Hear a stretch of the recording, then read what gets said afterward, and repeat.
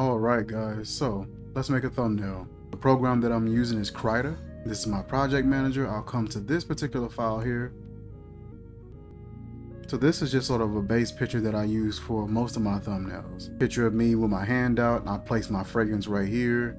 And I'll typically place some over here just to add a better aesthetic. We'll come up here to the top to layer. We'll go to import, import layer. We'll select this image right here. As you can see over here, it dropped down under this layer here.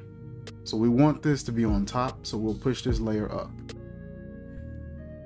Head over to the left hand side and we'll select our transform option. We're going to head back over here and we're going to go ahead and turn off these layers that are under it. So we're only working with this layer on top. Now we'll come over here to this side and we'll select this tool here. This is the Bezier curve selection tool, and we're going to go ahead and select points across the entire contour of this bottle. We'll left click and you'll just select points and you'll carefully go around the entire contour. You can zoom in to get a bit more precision. Make sure you get a good clean cut. Zoom back out and adjust as needed. We'll come along the top side, come along down the other side here.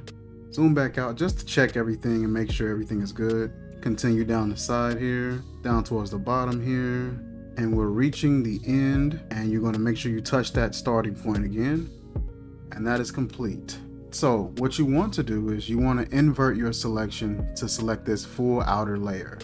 It's going to be Control Shift I. That's going to invert the selection, and then you'll press delete. And now all we have is this gorgeous bottle.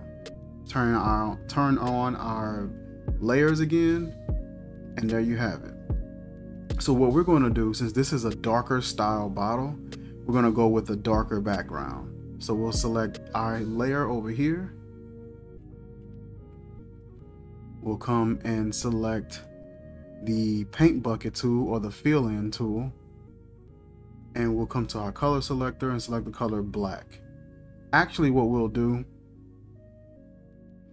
is we'll come here to our color selector and we'll pick a darker purple off of that particular object, and then we'll come over here to our color editor here and sort of darken it just a little bit. Grab our fill-in tool, make sure we're on the right layer, and we'll click that a couple of times to make sure it fills in all those outlines. Come to our layer, and we are going to select the bottle layer, select our transform layer tool, and we'll bring that over.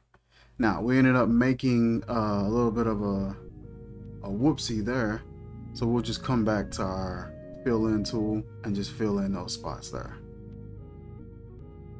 We'll come back to our bottle layer and just make sure it's lined up correctly. Make sure it's the right size that we need. I want it sitting about right here in the middle of the palm of my hand. And then what I'll do is I'll actually hit Control and J.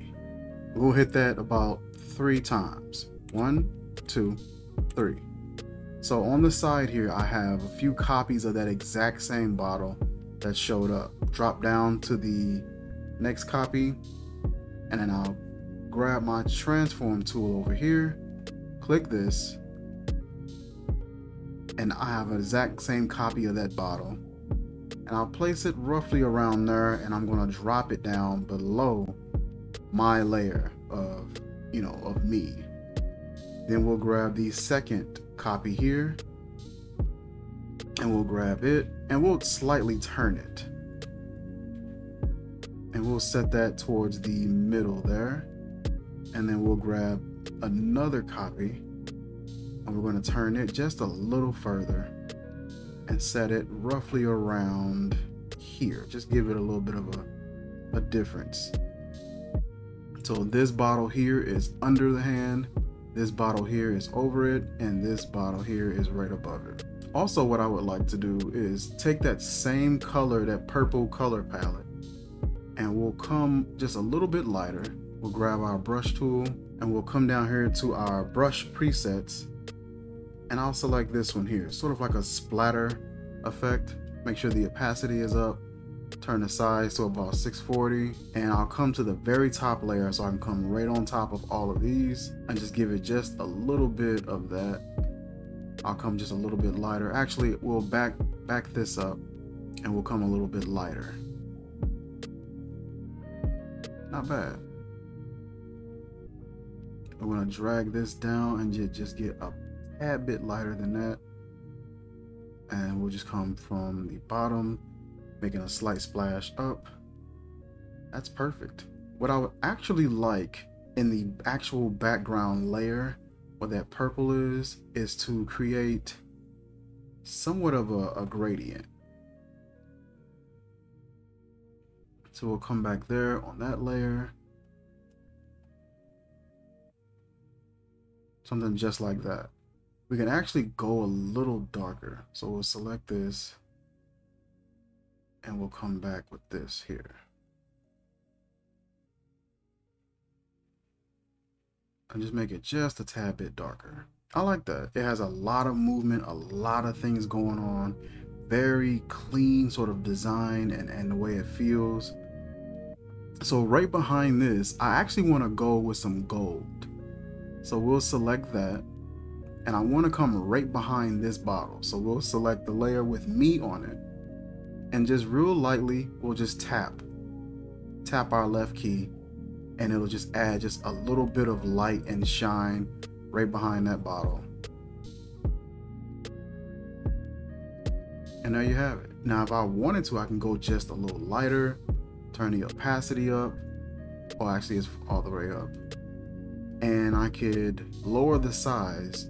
That way I can kind of come right towards that edge and create just a little bit more brightness just right outside of that contour of that bottle. And there you have it. Well, that's my thumbnail. That is the way that I create my thumbnails as of lately, just to give it a bit more movement, a little bit more pizzazz, makes it look a bit more high def and a little bit more live. Like, comment, share, subscribe, and I will catch you guys soon. Peace.